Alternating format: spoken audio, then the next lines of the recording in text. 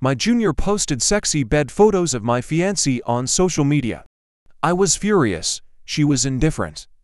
What does it matter to you? I said I would marry you, but I never said I would love you. She was certain that I would marry her and was confident in our family's arranged marriage. Until the pure campus belle posted a wedding photo with me on social media, she went crazy and came to question me. I raised my ring finger with the wedding ring. What does it matter to you? You're not my wife. My junior Ida Makoto posted bed photos of my fiancée on social media. In a seaside house, she was wearing sexy pajamas, sleeping soundly. My friends were in an uproar, tagging me one after another. At George, is that your fiancée on the bed? This room costs $8,800 a night. Only rich people can play like this. Who is her boyfriend? What's going on? Playing so wildly. I got the message and called her immediately. Unexpectedly, she was indifferent on the other end. What does it matter to you? Our wedding is still a year away. It's not your turn to control me yet. Besides, I only promised to marry you. I never said I would love you. Before I could respond, she hung up. Soon, my junior posted another photo. They were dressed scantily, his arm around my fiancée's waist, and his hand was positioned lower. Not visible in the photo, his eyes were full of pride, while Willow looked shy and flushed, her eyes gently gazing at Ida Makoto. I immediately took off my engagement ring and sent a message. The wedding is off. I'll return the ring to you. Do whatever you want. Willow and I grew up together. Our families had arranged our marriage early on. I thought we were in love and perfectly matched, a win-win situation, but unexpectedly, she dated one guy after another. I used to think she just didn't want to be tied down by marriage so soon and wanted to force me to break off the engagement. Because I loved her, I was patient, but now, I suddenly wondered, what did she really think of me? Willow called with disdain in her voice, mocking. Is George throwing a tantrum, saying you won't marry? Did you ask your mom if she agrees? The anger in my heart burned. My words represent my family's decision. From now on, we'll never have anything to do with each other. Willow was stunned for a moment, seemingly not understanding. What nonsense are you talking about? When I was with my ex-boyfriend, didn't you even invite us to dinner? From beside her, Ida Makoto's voice came, sneering. Oh, your fiancé is angry. He's too narrow-minded. Tell him we're just having fun. In the end, you'll still marry him. Fun? Are you planning to have fun in the bathroom or on the sofa?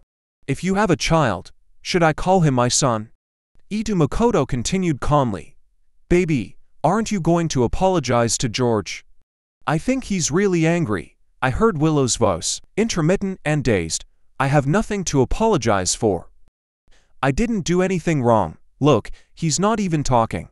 Forget it. Don't mind him. Let's continue. I felt disgusted and hung up decisively. I wandered aimlessly down the street, bought a few bottles of beer and sat by the riverside pour. My phone buzzed with many new messages. News about Willow had spread in our circle, and several friends were comforting me. George, where are you? Do you want us to come out and have a few drinks with you? I know about this. Ida Makoto seduced your fiancé. That guy is always scheming, just wants to hook up with rich girls. Seeing the name Willow made my heart ache. Fortunately, the gentle evening breeze from the river gradually calmed me down. I didn't know how much I drank. As the sky darkened, the boat started lighting up. Damn it, you damn bitch. No one can cheat on me 3 times and get away with it. No one. I crushed the beer can and roar, but the frustration inside me didn't lessen at all. My mind was on the verge of collapse, teetering between sanity and madness. George. Someone called my name. I looked up to see a pair of clear eyes. It was Maria, the most mysterious beauty from our university. What was she doing here? The lights by the river outlined her delicate features, her long hair dancing in the wind. She smiled lightly. Have you been drinking? I coughed lightly, bending down to pick up the crushed can. No, I'm just playing with the cans. She watched me quietly, raising an eyebrow slightly. Don't lie, I heard everything. I didn't expect the aloof George to have such principles, setting a limit on being cheated on. I didn't speak. The silence was suffocating, each second feeling like a year. Don't you have manners? Eavesdropping on others. Hey, why are you changing the subject? Seems like you're not doing well. David from the capital has been cheated on countless times, and you can't handle just a few. There was a faint smile in Maria's eyes. She lightly tapped my head. Looks like you're wearing the green hat again. It must have been the alcohol. I grabbed her wrist as she was about to pull away, staring straight at her. Maria, do you want to come to my place for a drink? Our eyes met, and I saw a flicker of surprise in her eyes. This kind of invitation was clear between adults. She was the goddess, the unattainable dream of every man in our circle. There was no way she would agree. I must be crazy to do something so out of line.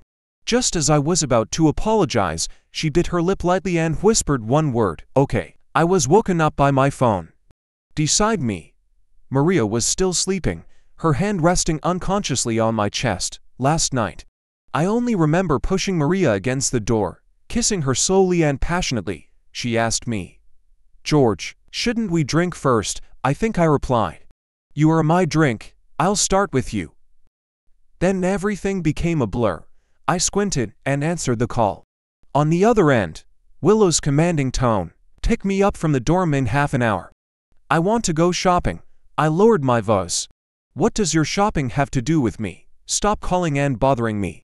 As I finished speaking, Maria frowned slightly and made a dissatisfied sound, seemingly disturbed by the noise, but this sensitive sound clearly reached Willow's ears, and her volume instantly increased. "George, where are you? Is someone with you? How dare you? What business is it of yours? What does it matter to you? George, I really misjudged you.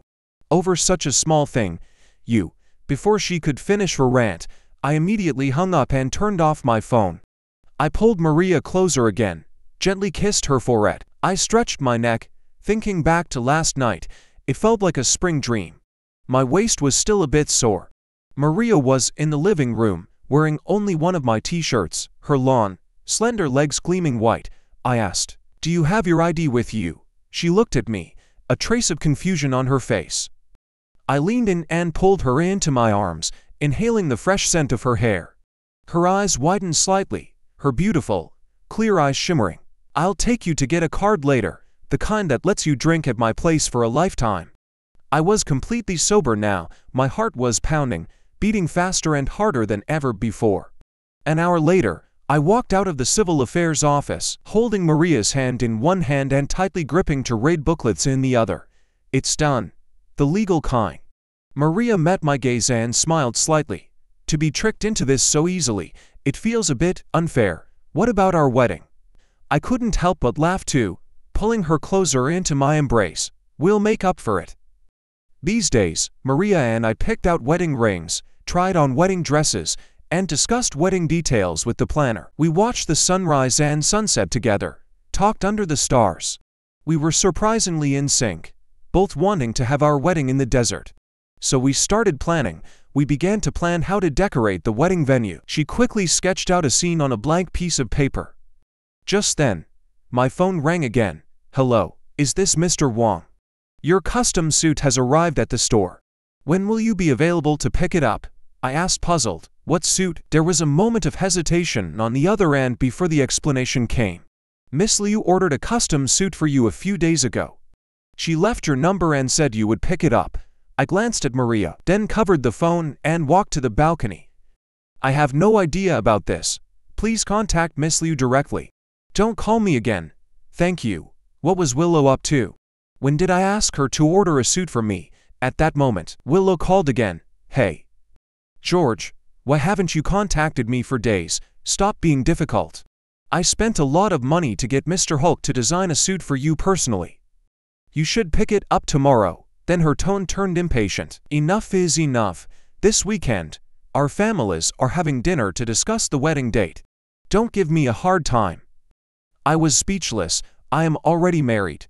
I will inform my parents. I won't be picking up any suit. And stop calling me. I don't want my wife to overthink. Willow paused, then screamed, "Are you crazy? George, where did you get a wife? I know you're upset about Itu Makoto and me, but we were just fooling around. Everyone knows you're the one I'm going to marry. Once we're married, I'll be completely devoted to you and our family. You men don't understand the pain of that, do you? You should be more understanding and considerate, not so narrow-minded. Why are you so straight-laced? It's such a turn-off. I could imagine Willow's animated and angry expression on the other end of the line. She had been spoiled since childhood, always used to being the center of attention, oblivious to others' feelings. The last time I'll ask you, are you serious? I'll say it at the dinner table then, and you'd better not regret it. Before she could finish, I hung up. Maria had walked over, deliberately drawing out her words. Oh, was that your fiancé on the phone? I wrapped my arm around her waist, laughing. Of course not, it was a spoiled girl's call. Family arrangements involve many factors. But don't worry, I'll explain everything soon. This weekend, I'll take you home to meet my parents. Maria nodded thoughtfully and said with confidence, Actually, marrying me will make your parents even happier. In the afternoon, I went to our usual hole-in-the-wall restaurant for a meal with my buddies. As soon as they saw me, they scrutinized me keenly. I feel like you've changed, one of them remarked. I smiled faintly and turned the wedding ring on my finger. I got married. What? You didn't actually marry Willow, did you? Man, sometimes I really admire your patience. He looked at me with pity in his eyes. Not her. My wife's name is Maria. You scared me there for a second. Willow is just crazy. Just the other day, she rented out an entire bar to celebrate her 1-month anniversary with Ito Makoto, pop 88 bottles of champagne, and threw money around. You're her fiancé, right? I really don't get what she's thinking. Wait, did you say your new wife is Maria? The goddess of our school. The aloof campus beauty Maria. Are you joking? I nodded.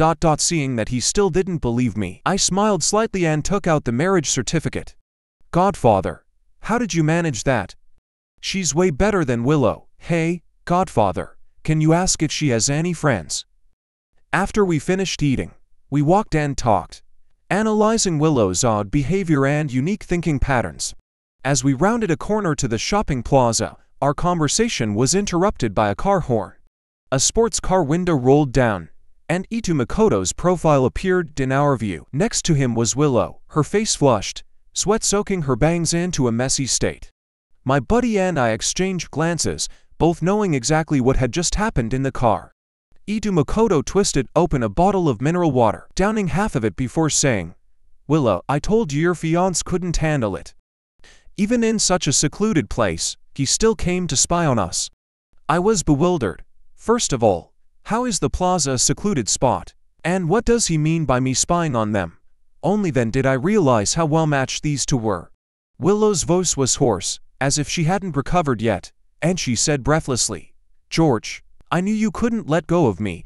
If you want to make peace, it's not impossible. It depends on how you behave. Before I could respond, my buddy couldn't hold back and banged on the car door frame. Hey, Ito Makoto, can't you afford a hotel room? Are you really that broke? Also, my sister-in-law's name is Maria. You're only fit for someone like Willow, who my bro doesn't want. Willow's brow furrowed, anger flaring in her eyes. Shut up, who are you? Huh? Next time you make up a lie, at least make it believable. George, even if I gave you 100 guts, you wouldn't dare be with another woman behind my back. I even personally picked up your custom suit. It's in the trunk, get it yourself, I've given you an out. Why don't you take it? Seeing her so angry, I couldn't help but laugh. When did I ever cheat on you with another woman? Who do you think you are? Thank you, Ito Makoto, you two crazies deserve each other. Don't ruin anyone else. Willow sneered. Fine, George, I've blocked you on all my contacts. If you come back begging, you're a coward. I replied impatiently. Fine, fine, I won't bother you anymore. You rat. And the cat that stole the fish. A few days later, photos of Willow looking at houses with Ito Makoto were posted online. She was quickly recognized as the heiress of the Liu group. This had far greater implications than a social media post. I personally paid the blogger to put it on the trending list.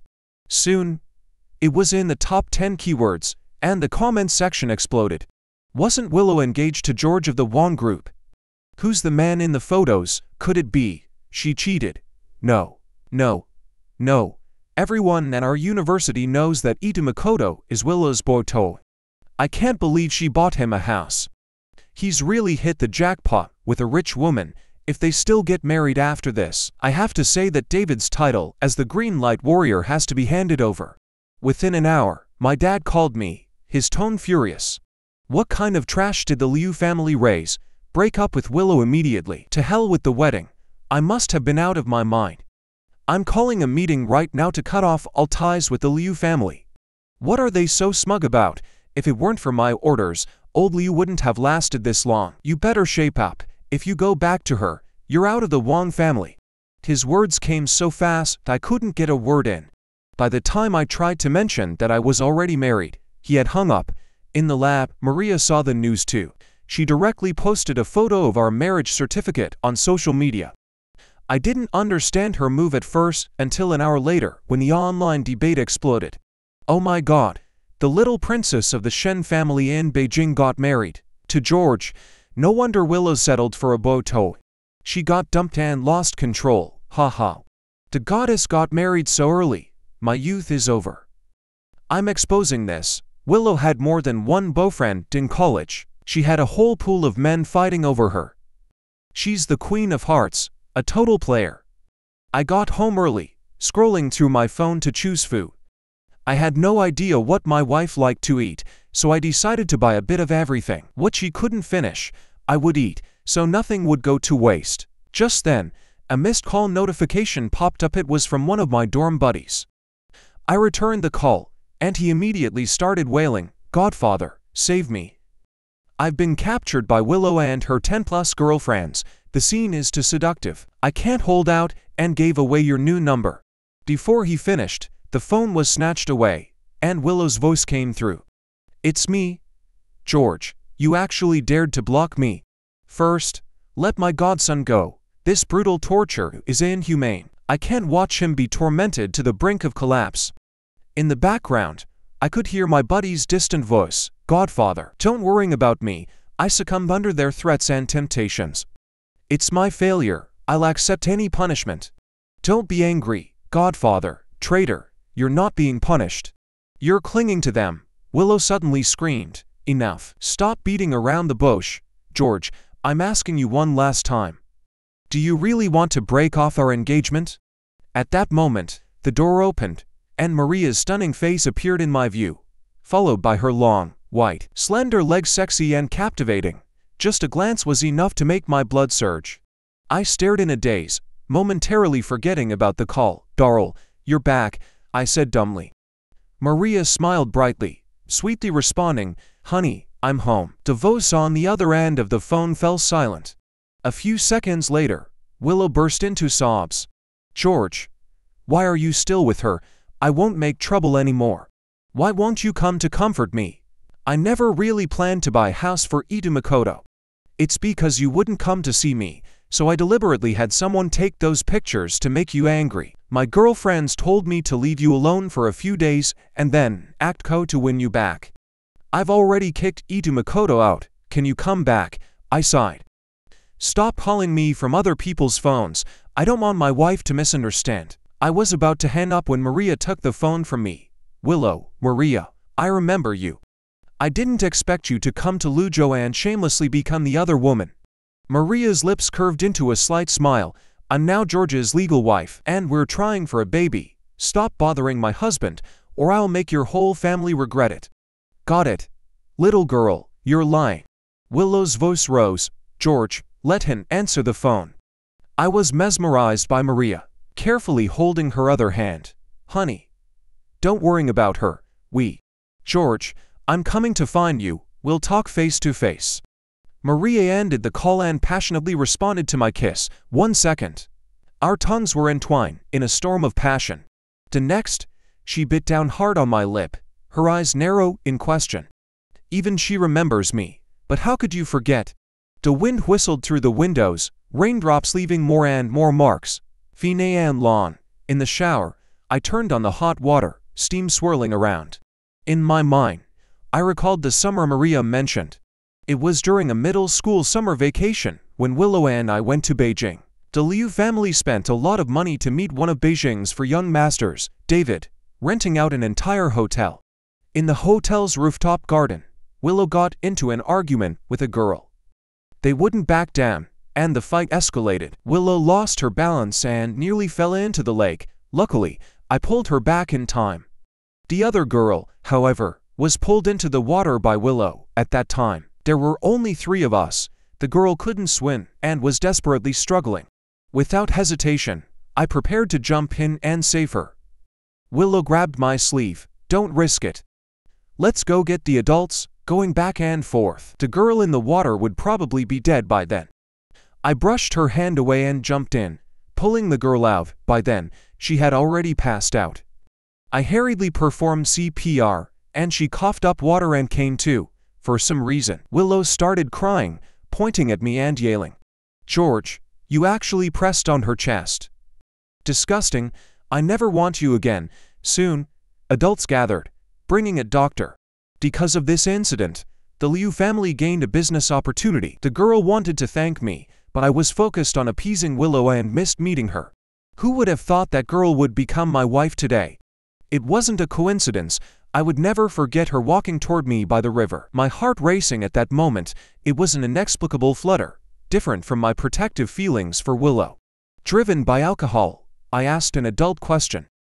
Thinking of her and everything about her, the scenes were played in slow motion. Amazing. Frame by frame, the memories played over and over in my mind. After my shower, I walked out wrapped in a towel.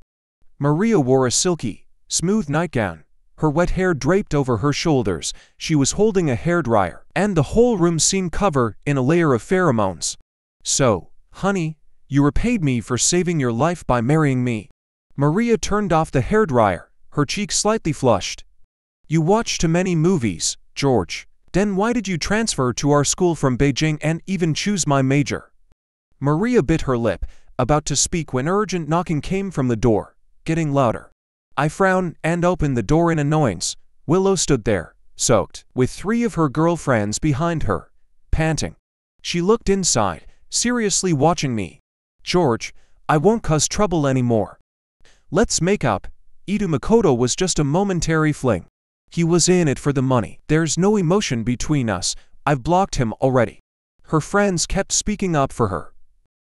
I rubbed my temples. "I'm really married. There's no chance for us." Maria walked over and wrapped her arm around mine. Willow's eyes instantly reddened, her fists clenched, trembling slightly. "Then divorce her. I don't care. I just want you, George." Maria smiled faintly, releasing my hand and leaning against the wall. "Sure, George, you can choose whatever you want. It doesn't matter to me." Willow, sensing the mockery, raised her hand to strike. "You can really act." Before the slap could land, I slammed the door shut with a bang, pulling Maria close. I pressed her against the door, prying her lips open, kissing her fiercely. She let out an instinctive whimper, her breath and moan scorching. The people outside seemed to hear something and kicked the door hard before leaving. After a while, I released her. "Honey, the dessert hotel for our wedding is booked. When will you come with me to meet my parents?" She didn't answer but asked, "Do you like me?" I nodded, planting a kiss on her forehead.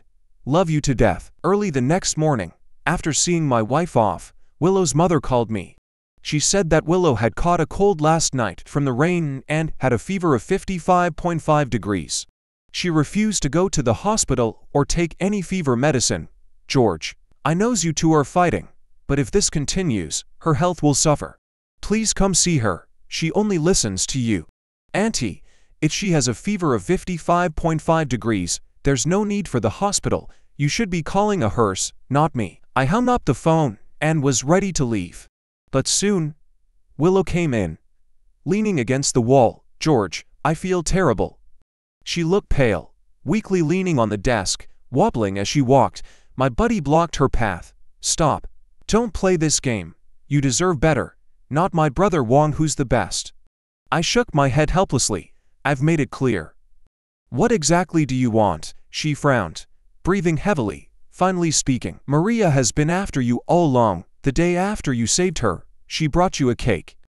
I gave it to you, and you said it was terrible and wanted my cooking instead. Don't you remember? That annoying girl was Maria. She should have stayed in Beijing for school, chose to come here. Maria has always been watching you, finding people to keep an eye on your every move. She knows everything you do, where you go, what you like, what research you do. With her scheming, don't you find it terrifying to be with her? So Maria had a crush on me all along. Hearing this, it felt like music playing in my heart. Hey, my wife is great.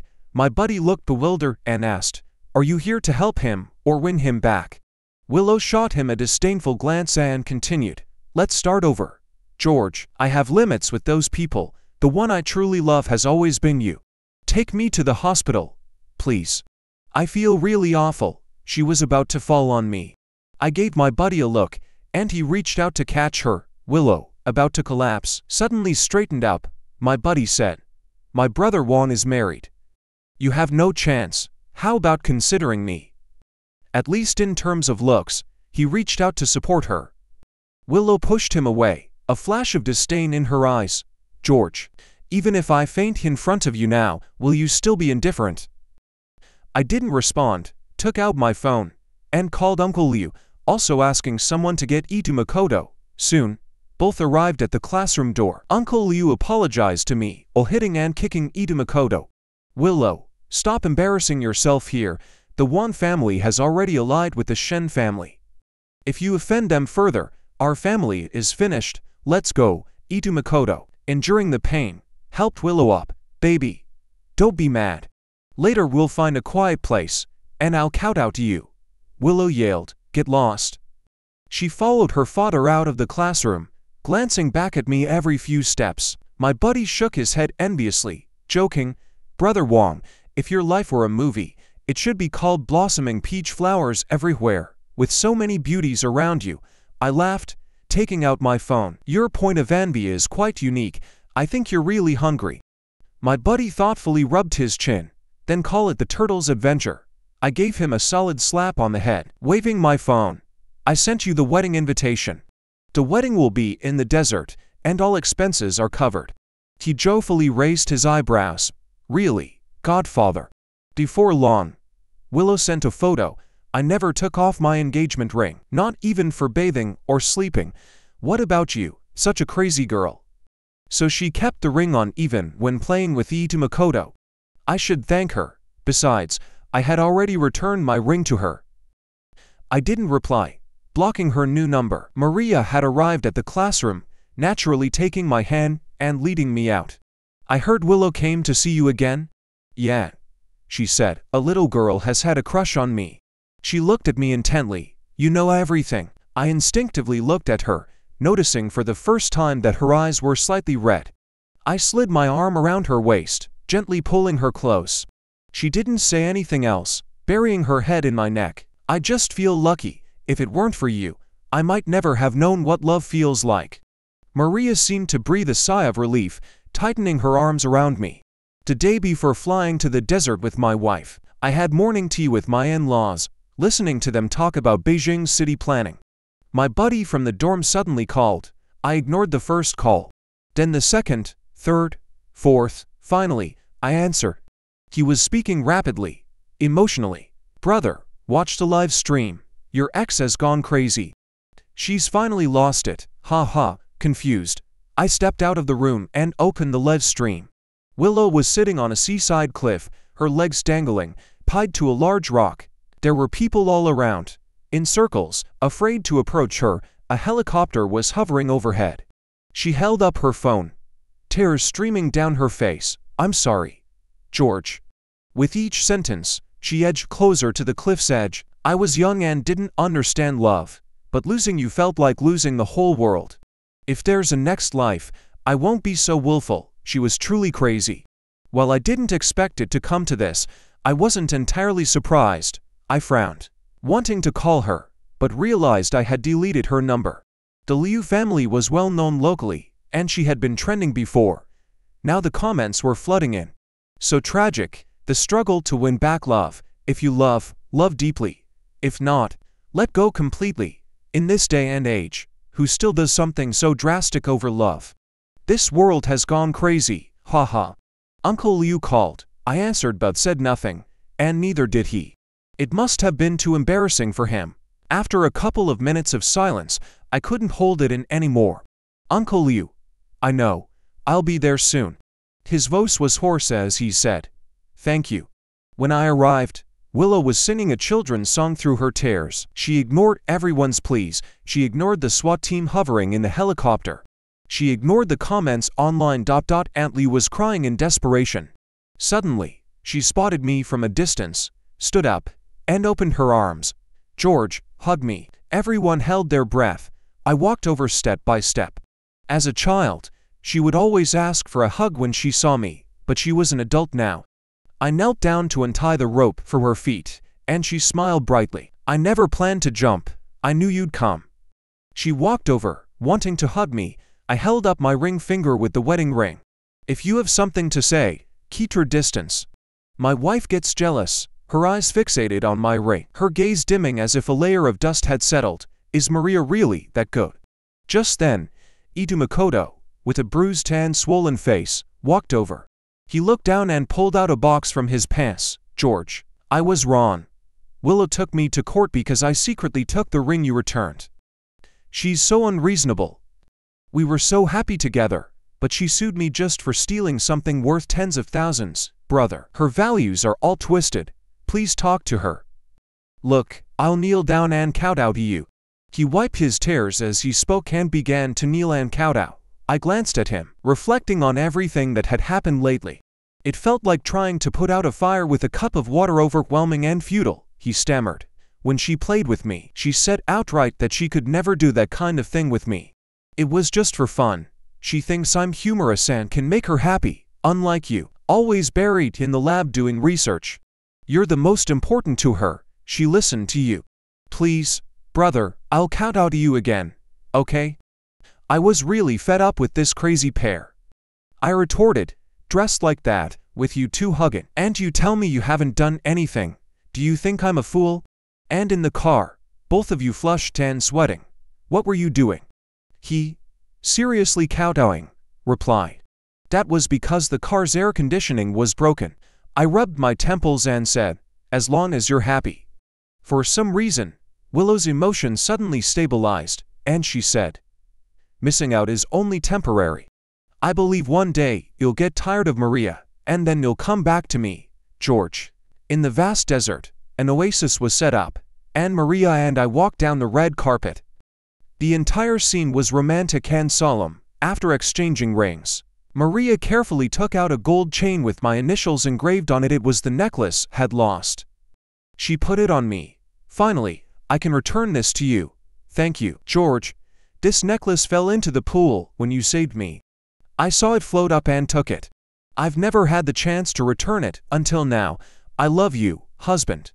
The next second, she stood on tiptoe, gently caressed the back of my head, and slowly closed her eyes. Her bright red lips kissed mine. The audience erupted in applause. The desert sun was scorching, not just the sun,